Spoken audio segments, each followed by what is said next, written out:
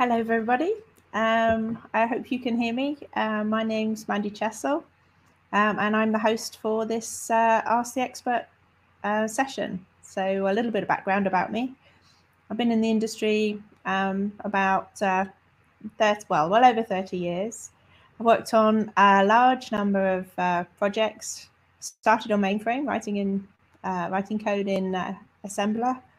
And over the last 30 years, as you know, the industry has changed dramatically. And so I've worked on all sorts of different types of technologies. But over the last 2.5 years, I've been working on an open source project called ODPi Egeria, which is all about the integration of the knowledge that tools acquire from your use of them. This is called metadata. And allowing that to be exchanged between different tools so that an organization can be much more coherent because people are sharing the knowledge that they're building. This came from an idea that a lot of regulations were requiring an organization to operate in a very coherent way. And so we actually started, I've been working with other colleagues in IBM, but also with customers of IBM who see this problem and are wanting to work with us to fix it. So one of the major contributors we have is a large global bank called ING, and we have been collaborating together to build that technology. So I'm happy to answer questions on the technology itself, my career, different things I've worked on. It's really up to you what type of questions you're interested in asking. And I believe you can fill the questions in the application, so you can send me questions. And oh, I got a question. Let's have a look. And why did you start working on it? That's a really good question. So why did we start this project on open source? Because it's a very complex piece of software. And you could think, well, maybe that could be a product. But the reality is that what this technology is trying to do is to connect tools that come from different vendors, different open source projects. And no one is going to integrate, no one is going to allow a single technology company to be the only, be the sort of centralized point where all this knowledge is enabled. So to make this work, we needed something that was open, fair, and we used the Linux Foundation as the sort of the keeper of this technology, so that it's a safe place for different vendors to work together to come up with the standards to build the to build this ecosystem. So it was a big change for me, having worked in building software products for a large company for so many years, to suddenly start working in open source.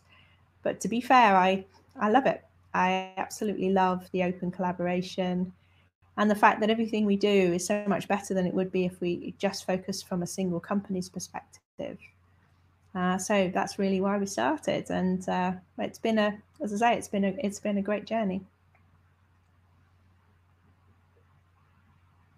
So the next question is, who else is involved in the project? So the two companies that sort of really started it were IBM and ING. But we also have SAS, which is a very large analytics company who have a lot of experience with working with data and metadata around supporting companies building their analytics capability. So they've been very interested, and they also sort of like the third leg of the stool to come together to do this. Then we have other companies that are perhaps a bit smaller, but they have very niche requirements around integration. So one of the companies is the Russian Railways, and also we have worked with companies like Manta, and I spoke to a company called Privator recently, and so we're seeing we're seeing an increased interest around the not just bigger companies, but also smaller companies. And then there are other much larger companies or household names that are starting to work with us, but I can't tell you who they are at the moment. It's really up to them to do their announcements when they're ready to do that.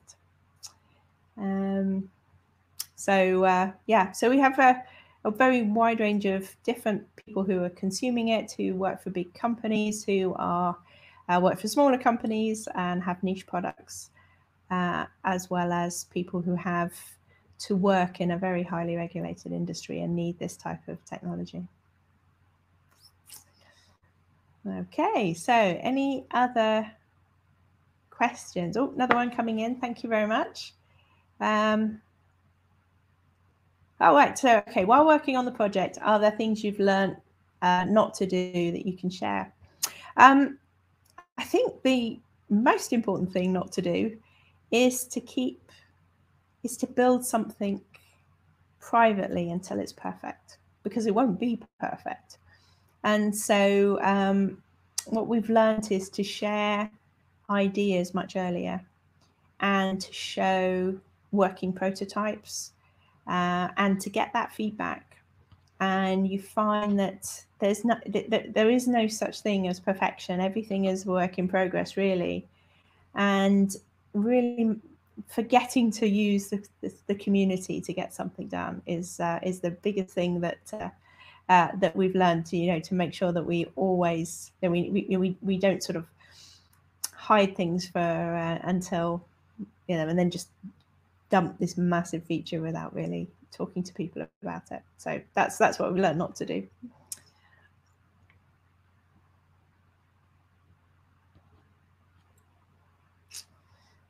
Okay, any other questions or follow-ups to that?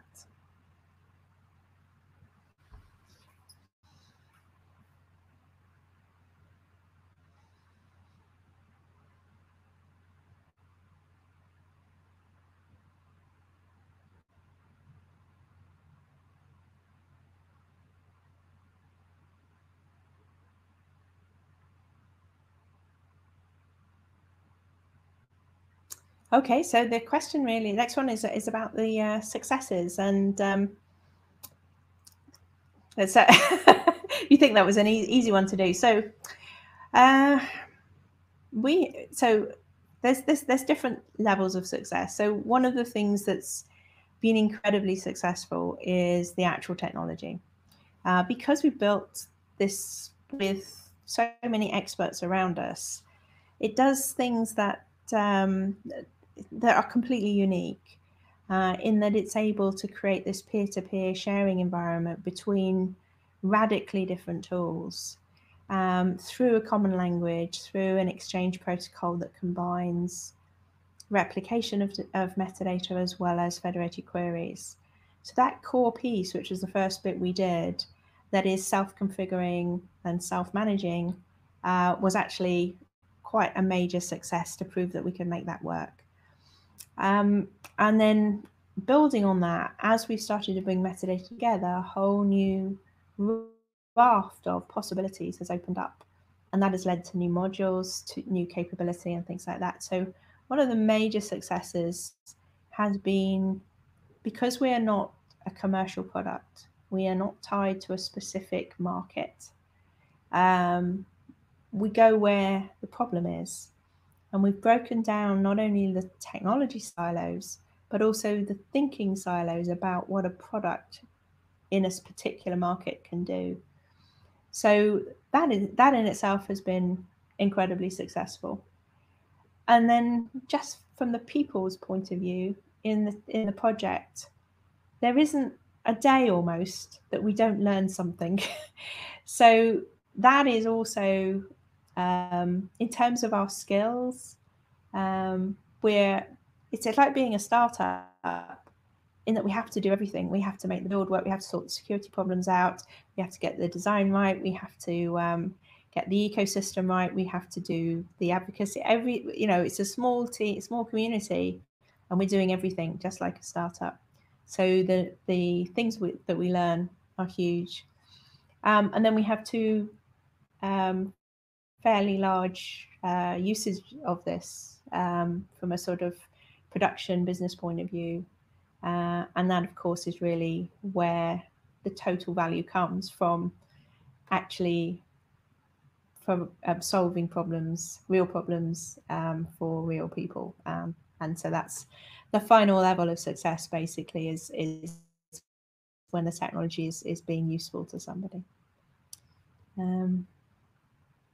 Okay, so that was that one. Let's look at the next one. So why, from my point of view, too small amount of vacancies in open source? I'm not sure I'm following it. Why are there a small number of vacancies in open source? I'm not sure that there are. Maybe you have to give me a bit more detail.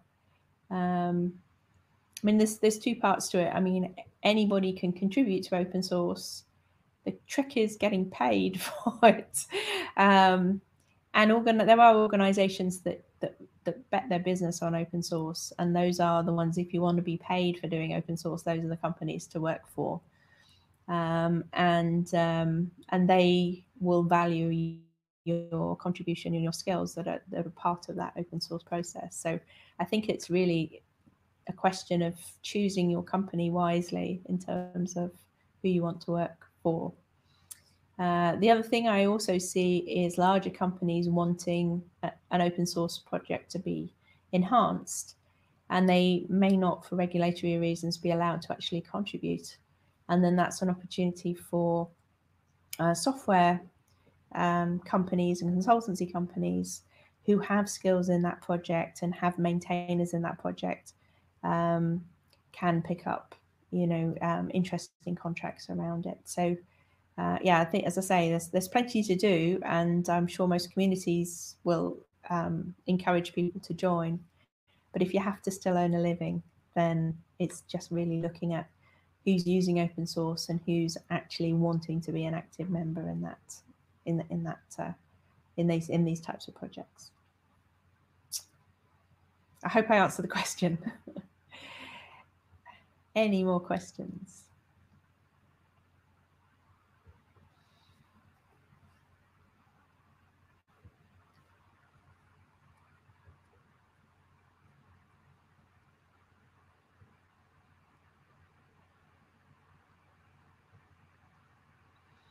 Okay, so the next question is, if people are new to open source and they want to get involved, how can they?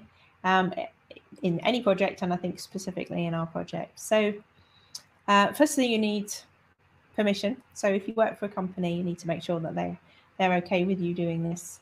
Even if you're doing this in your spare time, you do have to be a little bit careful of conflict of interest. So particularly if you're in a software type business, but presuming you've got permission to do it and you've got the time to do it, then really, as you approach a community, whether it's the Egeria community or any other, you have to think about, how do I get them to trust me? How do I get them to trust me? They've worked very hard on this software, or whatever is the product, and I want them to give me right access to all their work, which is ultimately what you get when you become a committer or a maintainer on a particular project. So the process that every community will document their process for joining in. So just being able to be a part of it, listen, talk to people, contribute ideas. And then you can also go a bit further and start contributing content to the project. And again, they will have a series of instructions on what you do. So for Egeria, if you go to our GitHub repository, you'll see there's a thing called the community guide that tells you how to connect into our group. And then from there, there's links to developer guides and how to become a contributor, how to become a maintainer, and all the different sort of procedures and processes that you go through. And that's quite normal for an open source project that's under what's called open governance. And that's something that the Linux Foundation does very well. There are a lot of open source projects in GitHub that are really only one person maintaining it. And so you really got to connect with them, and if they want to help you to help them, then they'll let you help them. So you need to look at the project in terms of how is it governed. But if it's like a Linux Foundation project, then in the top of the GitHub repository, you will see all the instructions on how to connect. Right, so that's that one. The next one is a great question. Is leading an open source project different, easier and harder than leading inside a big company like IBM? So that's both, actually. So inside a company, you have a position, and in that position, you have authority. And if you're responsible for building a product and delivering a certain set of functions, you have that authority to tell people what to do, to organize the work, and make sure you've got the right people to there. So you have authority, but in an open source project, then people do what they want, right? So they invest their time in the thing that's important, either to whoever's their company or to their own personal interest. So what you're doing in terms of leadership is allowing people to do what they want while maintaining the coherency of the whole. So the whole point, the whole purpose around it, and the way that you work is much more collaborative. Sometimes you have to relax and let things happen in their own time. Sometimes the project goes and does something that you wouldn't have done, but actually is the right thing. So it's always engage brain before mouth when you're leading in this environment, because you can't make anybody do anything, and so it's more about the fact that it's a style thing. It does take patience sometimes, but it also is the most wonderful thing, because you see things happening that you didn't direct, you didn't think of, but the result is absolutely fantastic. So in that, sometimes I see amazing things happening in the project, and I'm thinking, well, this is easy because I didn't do anything about that. I didn't make that happen. I didn't need to, because the community did it for me. And we have sometimes we have problems, like our build machines fall over, or we get a problem, and people just rally around. So in that respect, because it's all willing volunteers, it's easier, as long as we're all wanting to move into the same direction. Sometimes there's a little bit of negotiation that's required. So I think it's very different. And for some people, they much prefer to have it very clear on what they have to deliver, when they have to deliver it, and what resources they have to deliver it for, which is more like working inside a company than a more collaborative style. For me personally, I prefer the open source approach. But it's the time when it gets a little bit difficult is when when the company I work for IBM, needs the open source project to do something specifically by a certain date, and that can be quite fun. So yeah. So is it easier, harder? I just think it's different, and different people prefer different styles.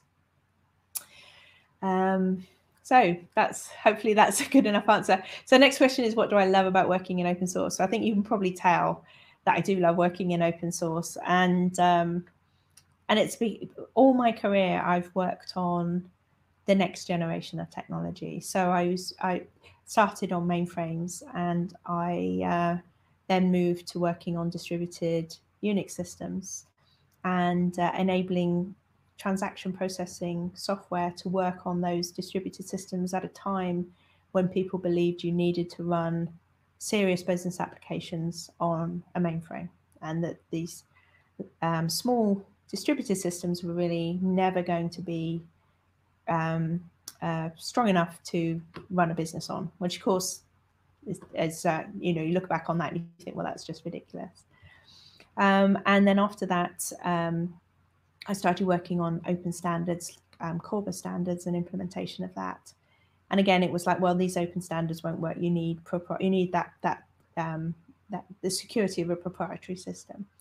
So And then I worked much more on data-oriented systems and using metadata to control the use and expansion of data. So each stage of my career has been that next generation beyond the current product today.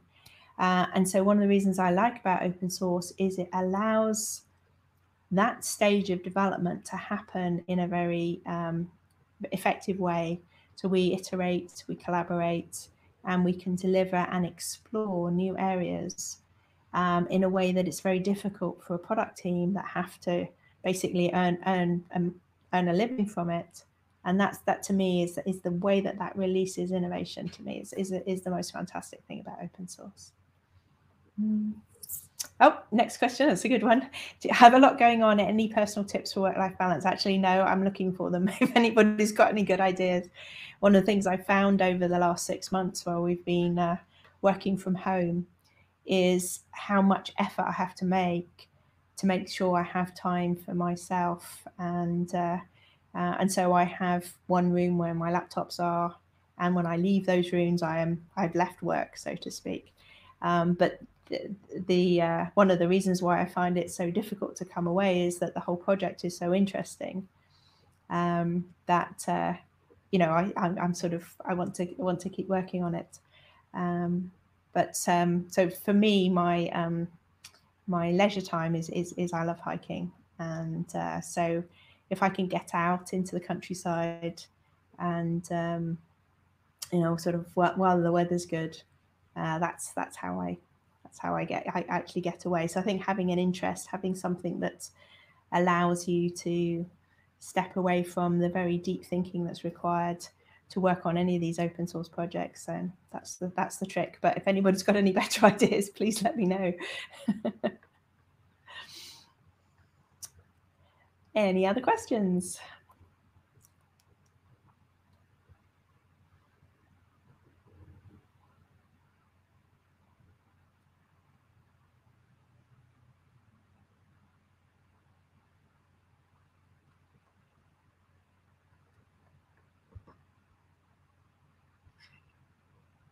I think we've done them. I don't think I've missed, just double checking. I've not missed anything out. I think I've got everybody's questions.